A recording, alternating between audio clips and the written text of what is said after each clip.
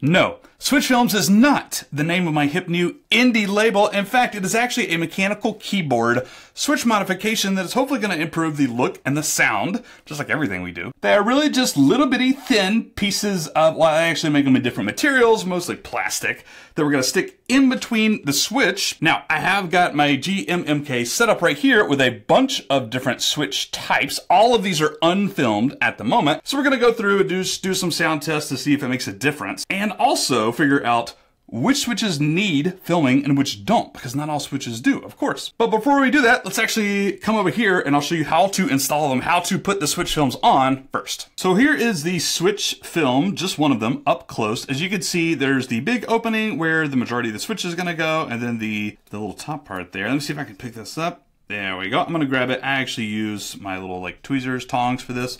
It's a little bit easier. I have opened an Acco Rose Red, I believe. I don't even know if this needs the film. I'm going to be honest with you, but I'm going to do it anyways just because I want to compare. And it's pretty obvious. You just lay it on top of here, like so, as the switch is open, of course. Here's the top housing. I've already lubed this switch, by the way. There's only one way this can go, actually. Doesn't matter if it's this way or this way, by the way. Upside down, they're both exactly the same. Slide it on there, and you can like slightly press down. You can touch it with your fingers too, by the way. Slightly press it down to get it lined up. I'm having a bit of difficulty here. It's actually not wanting to go. There we go. Fell into place right there. And you will see as you put these on, by the way, that they will wiggle back and forth this way. They'll go like up or down.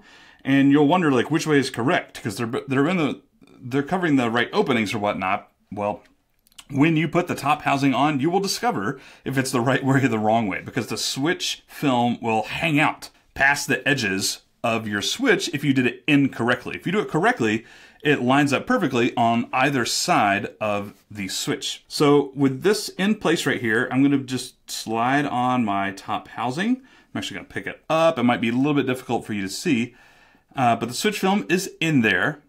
You probably can't see it all that well right now, but I'm just going to press it together. Make sure it clicks in place right here. This was actually really hard to get together because I don't think this switch actually needs a switch film. I'm just being honest with you. So that is pretty much it. All of these go on exactly the same for just about all switches. Take it apart, put it on, facing the right direction, which is really, really obvious because they're a huge opening for your stem. And this opening right here at the very top. What is this purpose, by the way? RGB? I don't know. It doesn't matter. You put it on there, you just clip it back together. You have to be a little genteel when putting it back together just to make sure it doesn't get moved around in the process. But, oh, look at that. Oh, I'm glad I did it this way. I did it incorrectly. You can actually see a little bit of the film opening up right here, pushing past the edge. That means I need to actually take this apart and just slide it back that way. It's on correctly, except for it just needs to move like a millimeter or two towards the quote-unquote top of the switch. And again, it just wiggles around. When you put it on there, you will feel this. If you do it this way and you notice a little bit of the film is hanging out, that means you just need to open it back up, or preferably you learn that it just needs to go this way. You don't have to reopen it. You just do it right from the start. Not like I did, but I'm going to open this up and just move it back.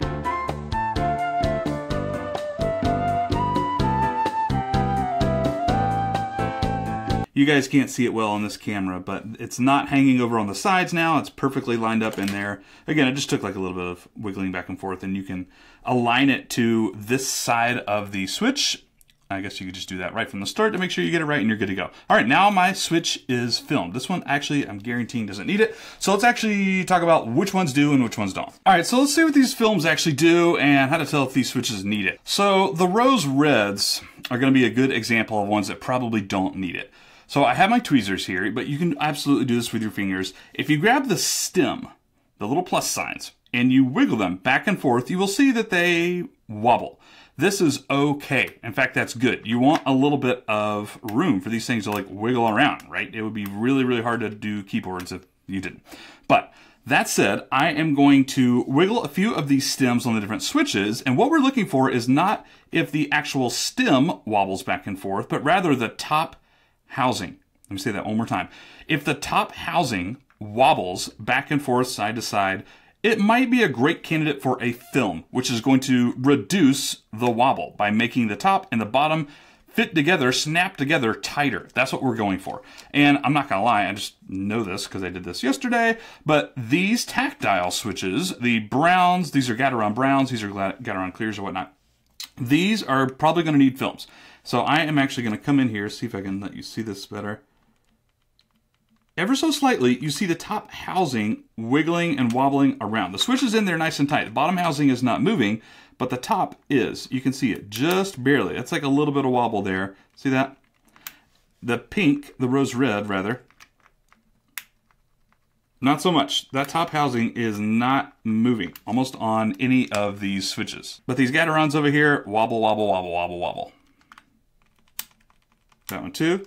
That one too. All these are wobbling. Just for fun, I put some greens in here as well. That one is wobbling. That one is wobbling. These are Glorious Pandas. No wobble. No wobble. These probably do not need filming whatsoever. These are nice and tight. Gateron Browns. Wobble. A lot of wobble. Look at that one. Definitely want to film that one. These are Kale Box Reds. A tiny bit of wobble maybe. I don't know. And then I put some Gateron Blacks, not vintage. A lot of people film vintage switches because they're old and they get a little bit worn out over time, and so they do become more wobbly and more scratchy as you use them over the years, so they film those. But these are new-ish. That one wobbles a little, so we might put films on these too. So that's how to tell if your switches need wobbling. You will actually do yourself a disservice, by the way, if you were to film these Glorious Pandas right here. They're already tight enough. You don't want to do anything else to make this process worse, right? There's no wobble. There's no need for films. Don't just think that, oh, it's going to make it sound better or feel better if I just film it either way, because it won't. It'll be more stiff and it actually might not allow the switch to function. You might not even be able to close them in there, and you might damage the switches. I'm going to spare you the montage, but I'm going to take out these switches and film them, and we'll come back and see what the difference is. So after doing a few of these, I remembered why I hate this process so much. It's because just aligning it, getting on there, is it's super simple in theory, but you have to get them over the edge of the bottom housing right here, which is generally the super annoying part. But okay, there we go. Worth it, I suppose. Maybe. Hopefully. We'll see. Just an FYI, apparently these do not fit Kale box switches, at least. I was a little surprised. Wouldn't fit on the bottom housing there. So maybe they make different ones for Kale switches or not. I don't know. Or I'm doing it wrong. Not sure. Could be either of the above, but I couldn't get them to fit on the red boxes here. Also worth noting, by the way, that you can get these in different colors and stuff and different materials. I've only ever used the Kibo store versions. I've ordered 3 packs of them, and they're super cheap. It's less than $10, maybe $6 plus shipping or whatnot. And you can get them in white, black, clear, and different materials. That's what I use right there. Okay, so I have filmed all my switches, and you'll see that I'm actually missing 2 switches right there, because these rose red switches, which by the way, do have the Kale openers right here. You will need a Kale specific opener to get that open. These don't work. These are too thick. The films are too thick, and it won't close all the way. So I literally can't get them in my board. It's worth noting that they do make switch films, excuse me, in different thicknesses. I believe this is 1.125 millimeter. And they do make them a little bit thinner than this. You'll have to do some Googling. If you find that your switch is a tiny bit wobbly, but you're a little afraid of it actually, closing all the way, so you can't even get it in your board, you might order some thinner ones right there. And also, that also goes for the Kale box switches that have the different bottom housing. I'm sure you could look up films for these as well. I personally don't have any experience with those. I've always used these little, I don't know, MECH style films, if you will. I'm sure they call them something different. I'm no expert in this. You'll have to do some Googling based on your switches. But for me, did not work with the rose red, so I will have to unfilm those right here.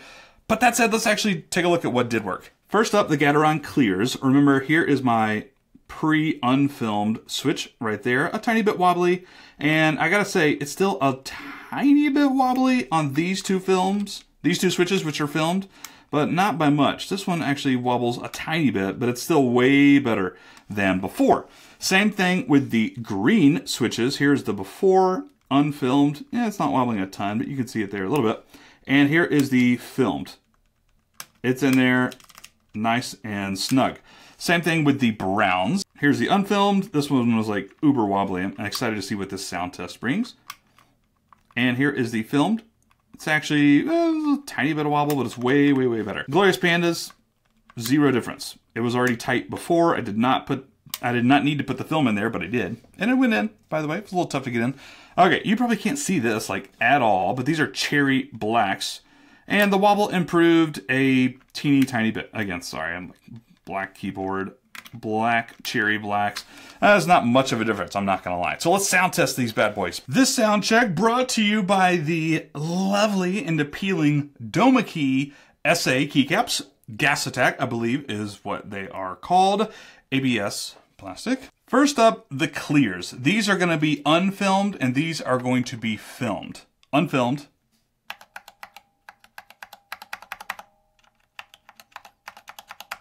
Filmed.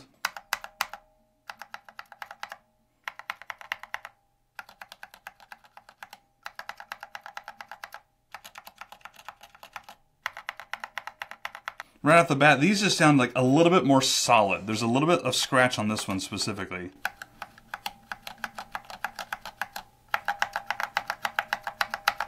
This one's just really nice and smooth. Greens up next.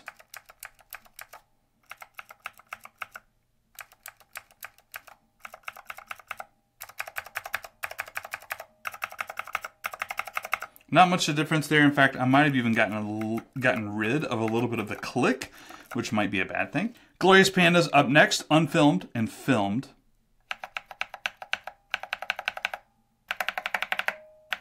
This one actually feels a little stuck, I'm not gonna lie.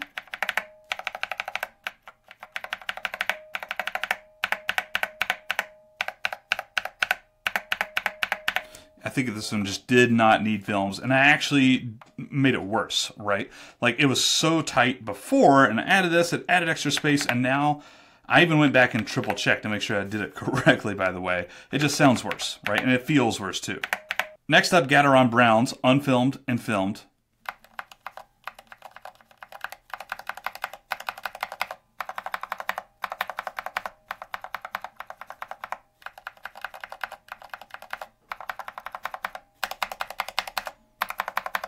So much smoother and better on this one. This is the biggest difference so far I've seen. This one's really scratchy.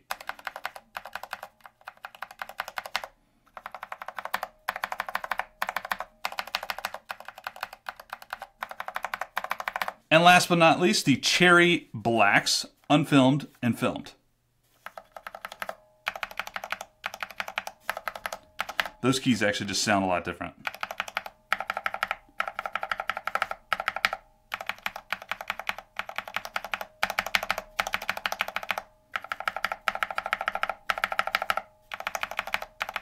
You hear that scratchiness on these?